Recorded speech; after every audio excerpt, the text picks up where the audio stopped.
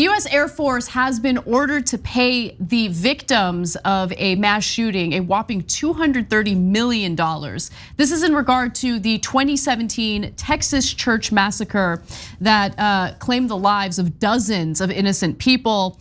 Now, why was the Air Force held responsible for that shooting? We'll give you those details in just a moment. But first, a little bit of context, a little reminder of what happened on that tragic day. More than 24 people were killed, including 8 children, when Devin Kelley opened fire during a Sunday service at First Baptist Church in Sutherland Springs.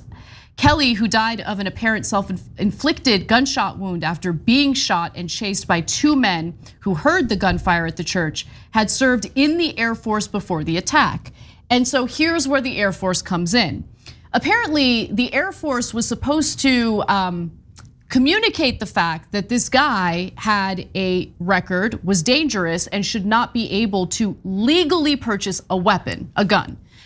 They failed to follow through on that, which is why he was able to legally purchase a gun. US District Judge Javier Rodriguez had ruled in July that the Air Force was 60% liable for the attack because it failed to submit Kelley's assault conviction during the time in the Air Force to a national database. And by the way, his history with violence was awful. I mean, I'll give you some of the details. An Air Force record of the Kelley court-martial says he pleaded guilty to multiple specifications of assault, including striking his wife, choking her with his hands, and kicking her. He also was convicted of striking his stepson on the head and body with a force likely to produce death or grievous bodily harm. But that's not all. A few months before his conviction, in that domestic violence case, Kelley briefly escaped from a mental health center in New Mexico and got in trouble for bringing guns onto a military base and threatening his superiors there. So, I mean, it's not like, oh, there was a minor offense and we forgot to report it. No, this guy was getting in trouble repeatedly for using violence on people. So it's unclear why they didn't report it, but a lot of times people think, oh my God, it would be a shame if his gun rights were taken away just because he's a violent felon.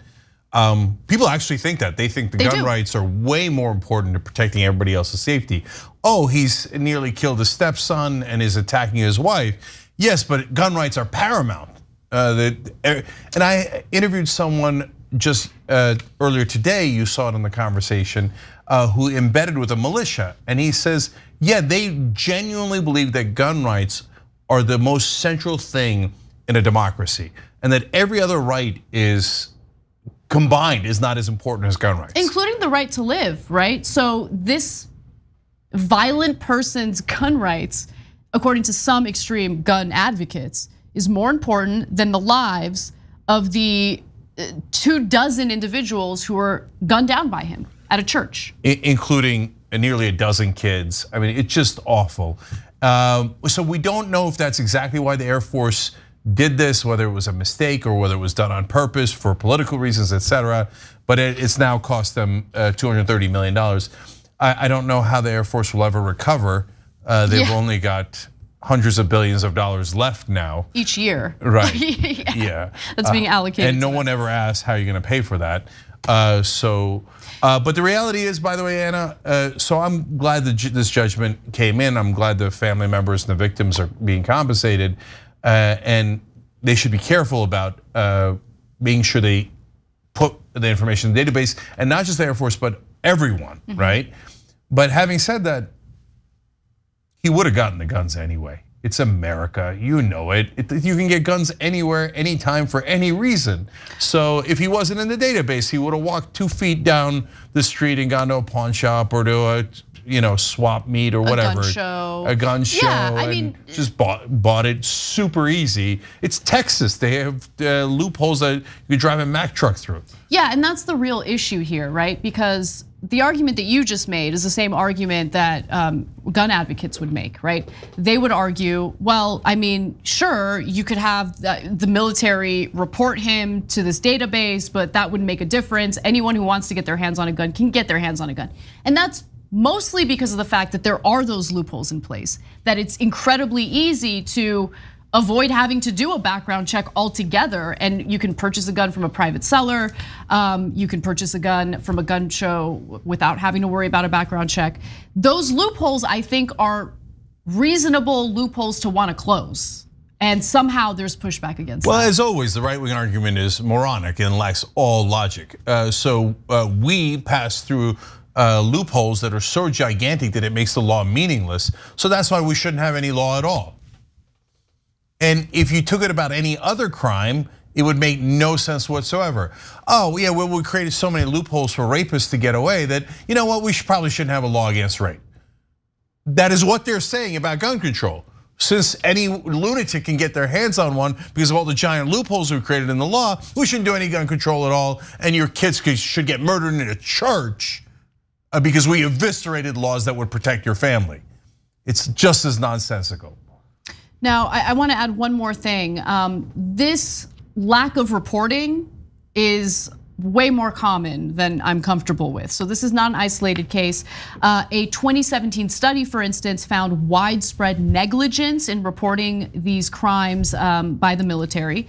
The Inspector General looked at more than 2,500 criminal convictions in 2015 and 2016 that the military was required to report to the FBI, and found persistent lapses during that 2-year period, ranging from a 14% failure rate for Air Force convictions to a 41% failure rate when it came to the Army.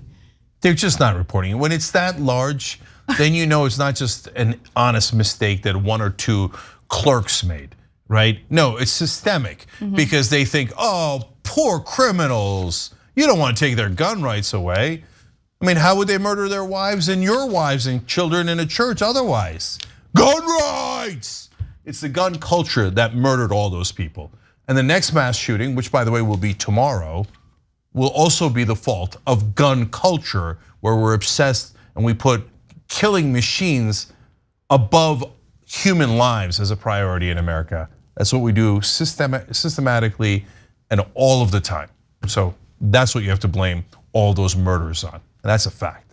Thanks for watching The Young Turks. Really appreciate it. Another way to show support is through YouTube memberships.